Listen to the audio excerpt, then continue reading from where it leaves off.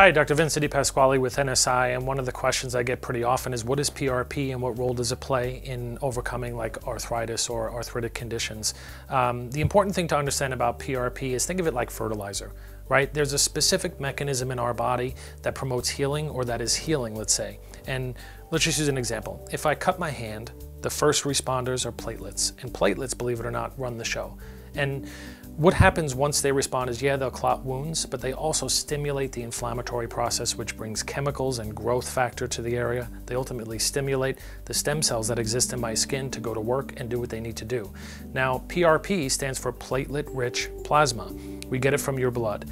Us as a clinic, as an organization, we made a very specific pact, so to speak, and essentially we prepare our own PRP and we do it according to the guidelines that is with the most cutting-edge research that exists. And the reason why is we want appropriate growth factors and we want to get the most amount of platelets that we possibly can. So we actually don't use kits, we prepare it ourselves. So what we do is we take whole blood, we take it through a process to obtain platelet-rich plasma, which is basically just the plasma. So we separate out all the big cells, the red blood cells, the white blood cells, and we're left with just the serous fluid. Now, what we do in an orthopedic environment is we mix stem cells into the PRP. Think of it this way. Stem cells are the seeds to regenerate cartilage. PRP is the fertilizer. So what we do is we mix the two together and we inject it directly into the compartment.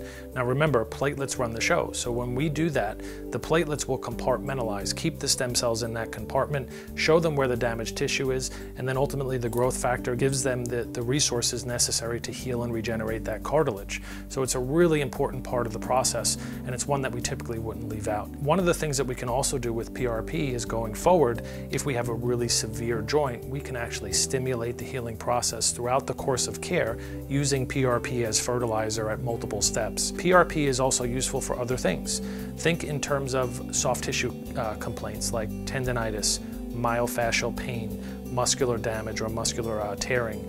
We can actually promote healing in those tissues with just PRP. We don't necessarily need stem cells harvested from tissue. And there's a reason. Those tissues contain stem cells already.